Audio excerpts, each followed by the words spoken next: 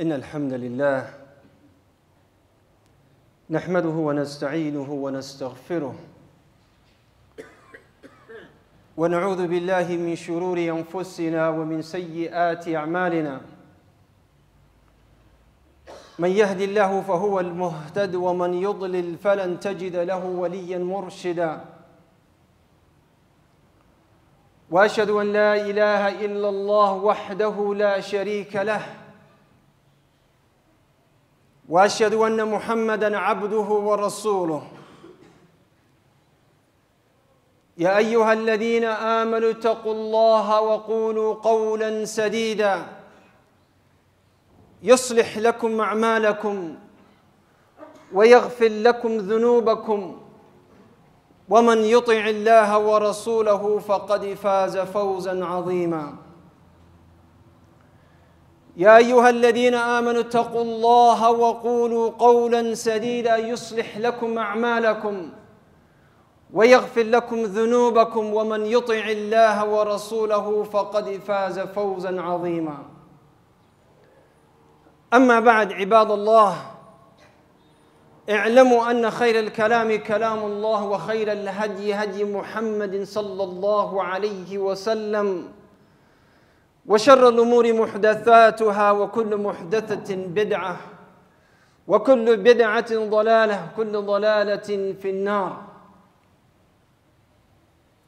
عباد الله قال عبد الله بن عباس رضي الله عنهما قال رسول الله صلى الله عليه وسلم لرجل وهو يعظه اسمعوا يا عباد الله اسمعوا إلى هذا الحديث العظيم. Listen to this hadith. والحديث في المستدرك الحاكم وصححه الألباني. قال ابن عباس Messenger of Allah sallallahu alayhi wasallam said to a man while he was giving him advice, وَهُوَ يَعِظُهُ مَوْعِظَةً قال اغتنم خمسا قبل خمس. He said, take advantage of 5 before 5. اغتنم. It means to utilize, to take advantage of, to make the most of whatever you have. You utilize the time, you utilize the resource, you take the most, you use it to the best of your ability. And as Muslims nowadays, a lot of us, I would not say all of us, but a lot of us, نغتنم أمور الدنيا. When it comes to the worldly thing, we utilize them. We take advantage of them. We make sure we get the most of everything that we see in this dunya. But the people of righteousness, people of salah and taqwa, they're completely on the other side of the coin. When it comes to dunya, they go by the bylaw. They go by the lifestyle of the righteous. When Allah subhanahu wa ta'ala said, وَلَا تَنْسَ نَصِيبَكَ مِنَ الدُّنْيَا, do not forget your share of this dunya. So we are not in the business of sitting in the masajid, wearing a turban or wearing a short thobe and having a long miswak, not going out to seek a rizq. We sit in the masjid and we say Allah provides. That is not the people of Ahl Taqwa and righteousness. But also, you should not be like the people of dunya. Every golden opportunity, they take advantage of it. They're known as gold diggers. When it comes to dunya, he's savvy. He knows what he wants. He knows he should befriend. He knows who should be nice to. He knows who to deal with. He knows who to talk to. He knows who to communicate with. But because of umur al-dunya. But when it comes to akhirah, he sees miskeen in front of the masjid. He walks by that person. He sees the opportunity in the first row. He does not take advantage of that. Look at Musa alayhi salam. Musa had an opportunity with Allah. First time that he met Allah, first time that Allah spoke to him subhanahu wa ta'ala. He was so delighted, he was so happy that he's having conversation with Allah. And he wanted to take opportunity and utilize that moment that he has with Allah. And Allah asked him a question. قال وما تلك بيمينك يا موسى. What is this thing that you have in your hand, your right hand? Was sufficient for Musa to say, it is my stick. But look how Musa alayhi salam utilized that moment with Allah. And he belonged to the best of his ability. قال هي عصاي أتوكأ عليها وأهش بها على غنمي ولي فيها. Who asked you all this question? Musa was not asked all these questions. يقول العلماء, the reason that Musa alayhi salam gave all these multiple answers, because he wanted to continue having conversation with his Lord subhanahu wa ta'ala. Utilizing the opportunity. Utilizing the moment that he had with Allah subhanahu wa ta'ala.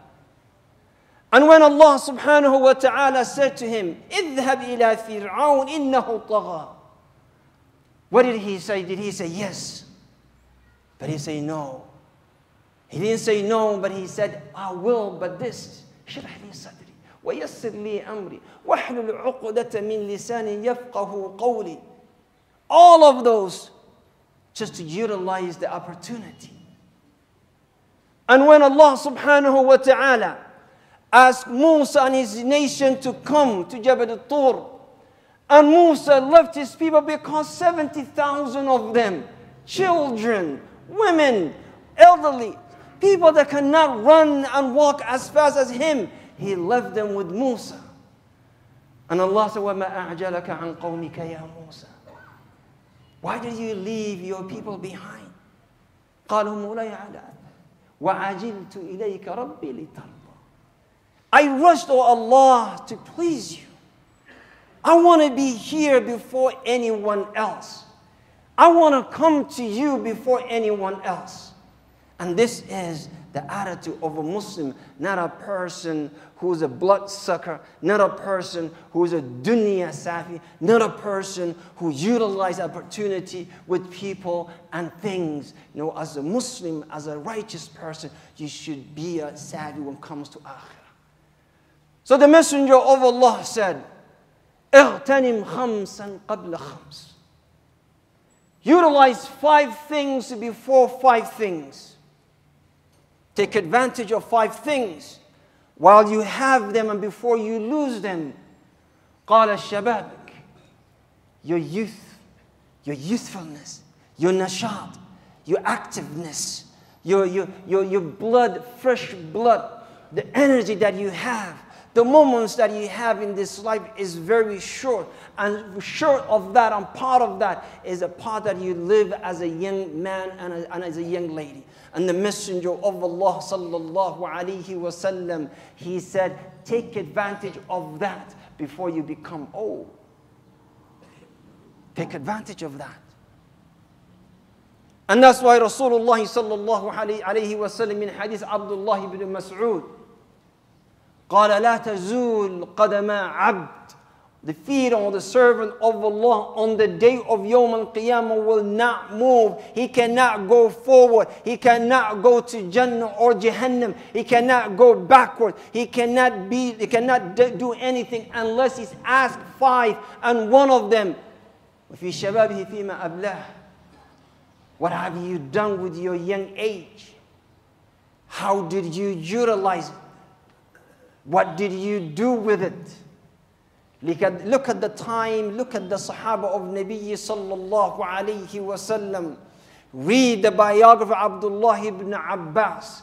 Read the biography of Abdullah ibn Umar. Read the biography of Abdullah ibn Umar, whom the Messenger of Allah came to him as a young man, as a boy, and he grabbed his shoulders and he said, Ya ibn Umar, kun fi dunya ka'annaka gharib aw abir sabil. He said, be in this dunya as a stranger or a wayfarer, a person just passing by. And then Abdullah ibn Umar lived by that hadith.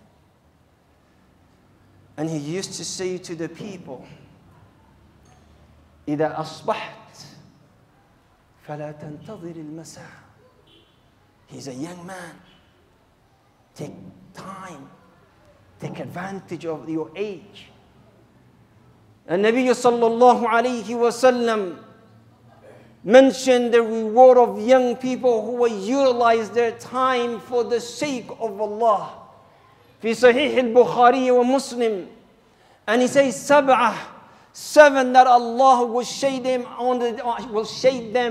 under His shade on the day where there's no shade but His. And one of them was shab, a young man, نشأ في عبادة الله أو في عبادة الله. A young man who was raised in the obedience of Allah. So the Messenger of Allah sallallahu alayhi wasallam يقول, utilize your young age before you get old. And subhanallah, when I look back in my own life, my personal life, I always say to myself, I wish if I utilized my time better. I wish if I had more, if I can only rewind back time. I wish if I could utilize the time that I missed it. Learn more ilm, learn more skills, do more ibadat. And that was just yesterday. Now imagine when you're old enough that you can't stand up for Qiyam al-Layl. When you're too old to fast Mondays and Thursdays. When you're too old to sit there and read the Quran from Salat al-Fajr until Salat al-Duha. When you're too old to listen to a lecture without getting up twice or three times. You are too old to do a tawaf around the haram. You are too old to seek ilm. Those days you will wish if your shabab is restored. So the Messenger of Allah sallallahu alayhi wa sallam yaqul, take advantage of your young age before you become old. And then he says, sallallahu alayhi wa sallam, and take advantage of your health before you become ill and sick. How many of you, my dear brothers and sisters, went to the hospitals and saw ill people? How many of you seen someone that someone else has to clean him up, has to uncover his awrah and clean him up? How many of you know someone that he can't get up and make wudu for himself? How many of us that witness someone that cannot even read or sit up and pray salah? Can't read the salah sitting up, letting alone standing up. And the Messenger of Allah is saying, take advantage of your health. Take advantage of your health. See, human beings are arrogant, very arrogant. You know, when you're healthy, you think you're unstoppable. You think, you have so many opportunities. You think you have so many chances. Do Umrah, I'll do it later. Do Hajj, I'm still young. Learn this deen, I still have chance. Come and pray Qiyam al-Layl. Insha'Allah, I have to work tomorrow, but I'll do it, insha'Allah, during the weekend. And then you get sick. you get sick. And you can't even do anything for yourself. And you know what, ya ibadallah? When you get sick, Allah will reward you based on what you used to do when you were healthy. So if you are a man of Quran, a person who fasts certain days of the week, a person of ibadah, person who visits the sick people, person who walks to the masjid, and you earn hasanat left and right, guess when you get sick, Allah will reward you as you used to do. Subhanallah. Abdullah ibn Mas'ud radiyallahu anhu, he wept while he was sick. And the people said, Ya ibn Mas'ud, are you crying because Allah is testing you with illness? He said, no. فإني سمعت رسول الله صلى الله عليه وسلم يقول المرض كفارة. He said, I heard the messenger of Allah. I'm not crying because I'm sick. Because I have heard the messenger of Allah saying, indeed illness is nothing but expiation for the Muslim. When you're sick, Allah washes you away from your sins. He said, but I'm sad that I got sick في حالة فطور. He said, I'm sad because I got sick when I was not as active as I should be in ibadah. I'm not in jihad because if I were in jihad, then I would have been rewarded as a person who is in that state. I'm not doing extra ibadah when I got sick because if I were in that situation, I would have been earning hasanat while I'm still sick. لذلك النبي صلى الله عليه وسلم used to encourage the Sahaba, and he used to say, if you are performing Hajj, make it fast.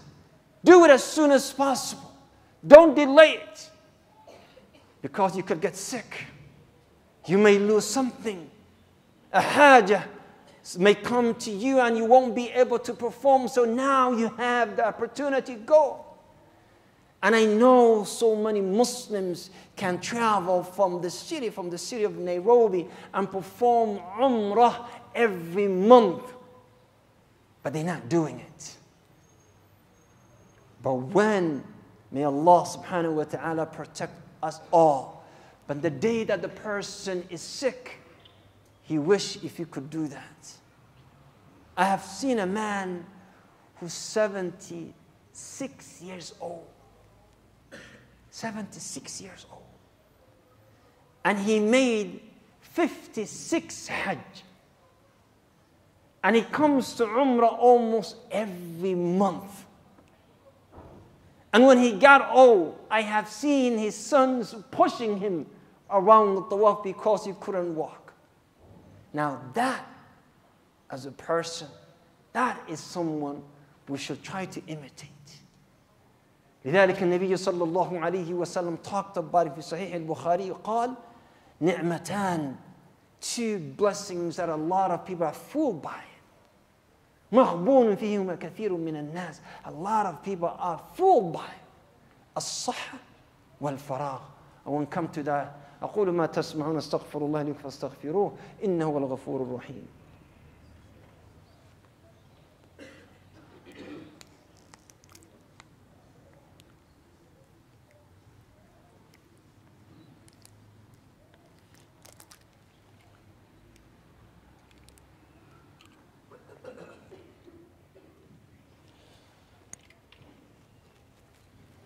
الحمد لله والصلاة والسلام على رسوله الكريم سيدنا ونبينا محمد وعلى آله وصحبه أجمعين. نشهد أنه بلغ الرسالة وأدى الأمانة ونصح الأمة. عباد الله, Messenger of Allah sallallahu alayhi wa sallam,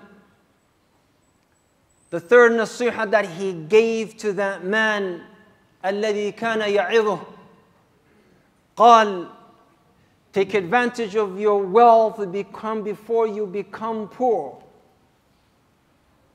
Take advantage of your wealth. Take advantage of your resources, your money,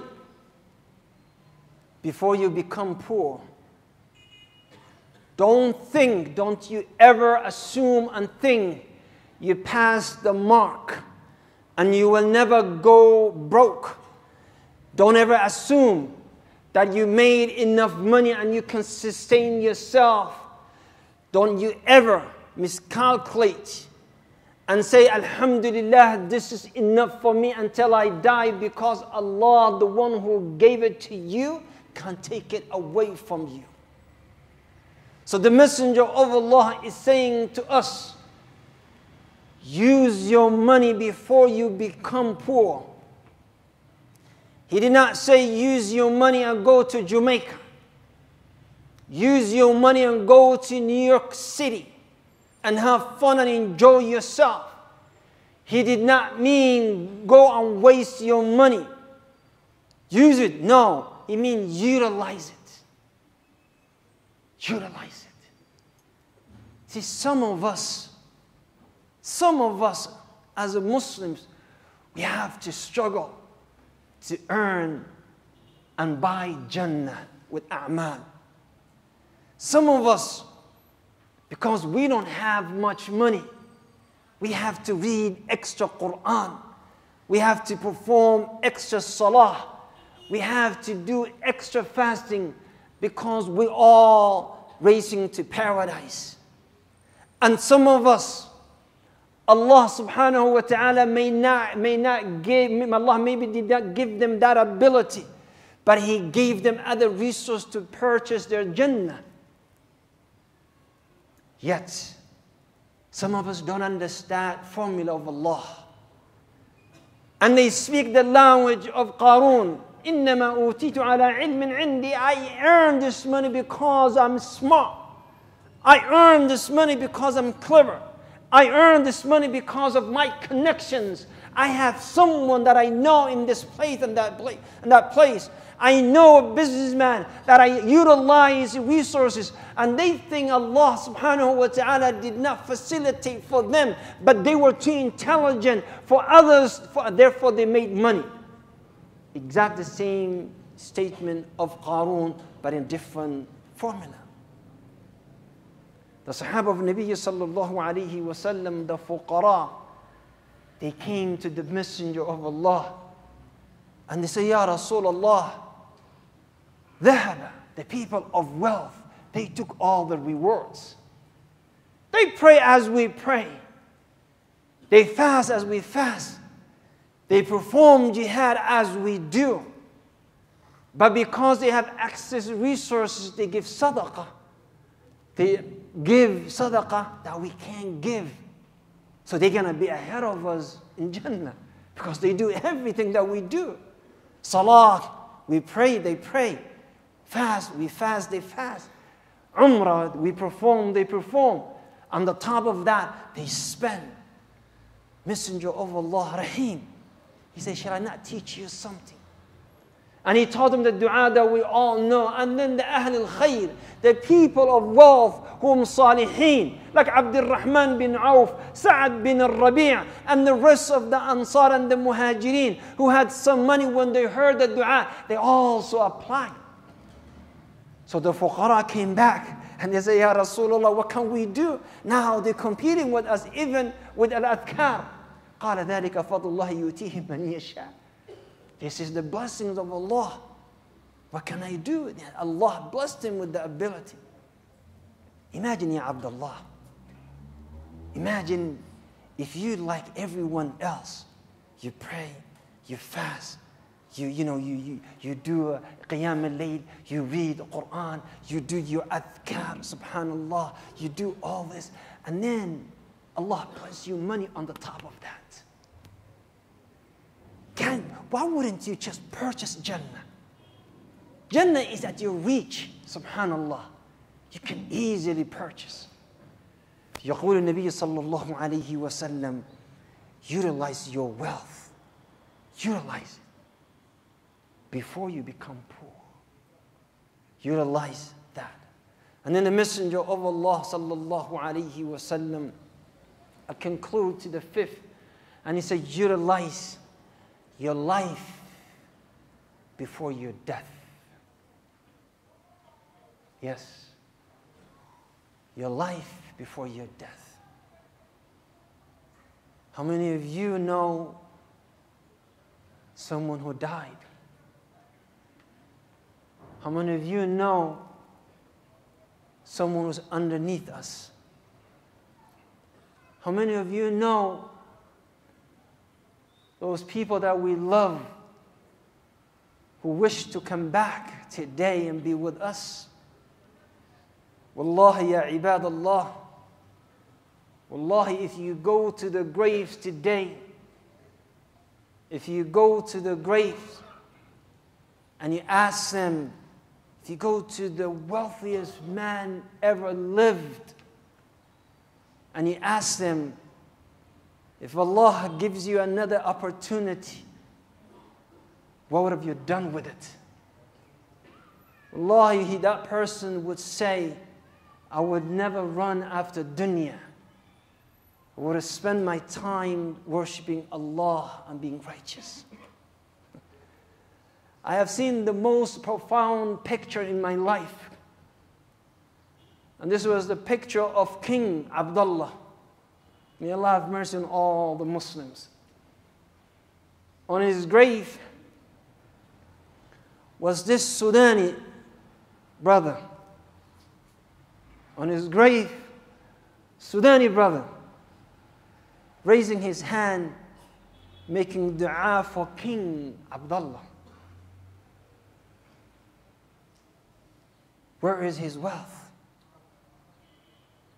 Where are the bodyguards and security?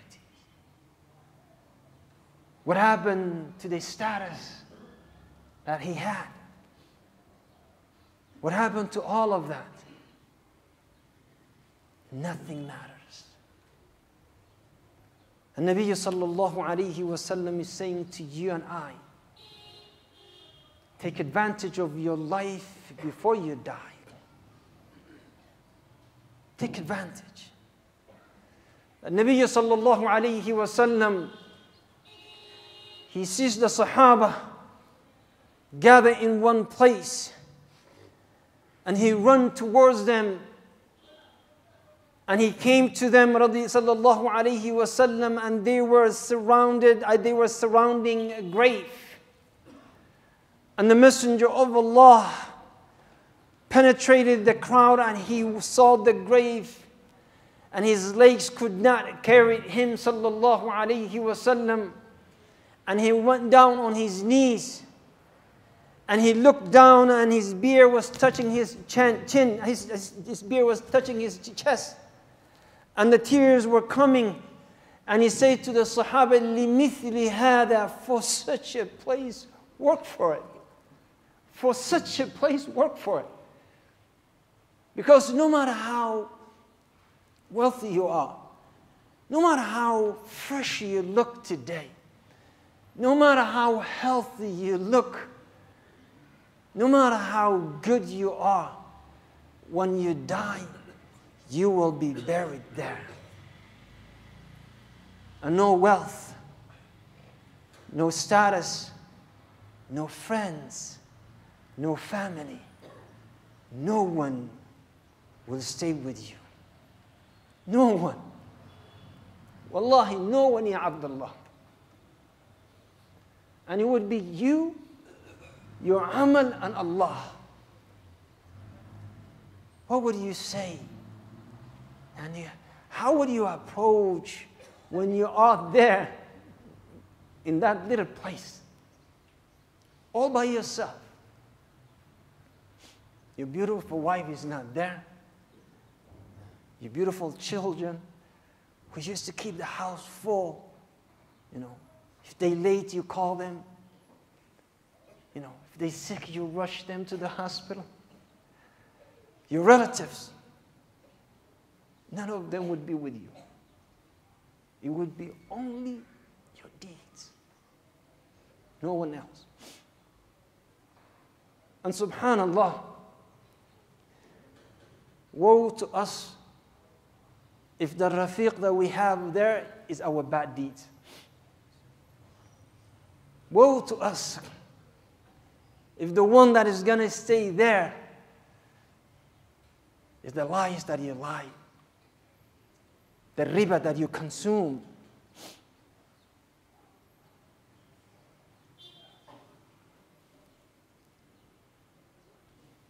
You know, when people want to punish people, when they want to punish people, when the government, states, wants to punish people, prisoners,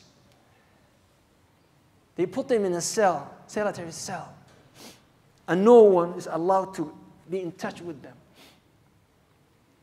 And people, they go insane. Even though they can breathe, they can drink, they can eat, they can sleep. But imagine if what you have there is nothing but your evil actions. Nas'alullah al-afwa al-afiyah. Imagine the zina that you committed, the lies that you lied, the money that you cheated, the nifaq, that the faces that you had, multiple faces that you had. Imagine the abuse that you performed, the huquq that you took from innocent people, the dhulm that you committed. Imagine is all that is in your account, and I guarantee you, they will be there unless you repent to Allah. Imagine, كما في الحديث عبادة بن الصامت في الحاكم وصححه الألباني. Imagine if the window you're betting is from hell. Now you sleep on a comfortable bed. The bed sheet has to be washed periodically. Have to be soft. They can't be khashin, rough. The room has to smell nice. The pillows have to be fluffy and soft. Imagine if your bed, wal-iyadu billah, is from Jahannam.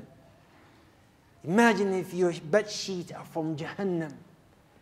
Imagine you're no longer in that nice, wide, spacious room that you call bedroom. No longer there. Rather, the edge of the grave is crushing your chest. Imagine that.